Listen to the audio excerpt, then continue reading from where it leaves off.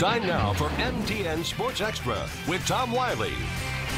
Welcome back. It's Championship Saturday on the High Line. It's time to determine our first district title winner at the 9C tournament in Havre. Chinook, top seed versus North Star, the second seed for the championship.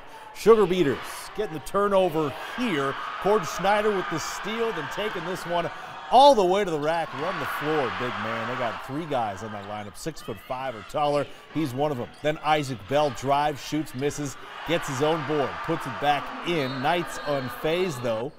The Miller triplets doing work. Dane to Devin, flips it over the Chinook trees for the bucket.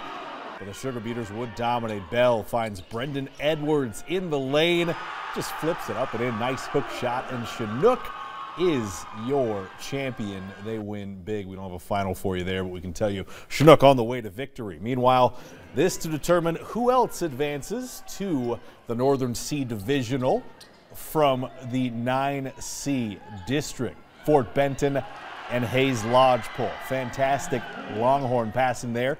Max Lane with an easy bucket. Later on, Damon Bird decides to chuck up a three.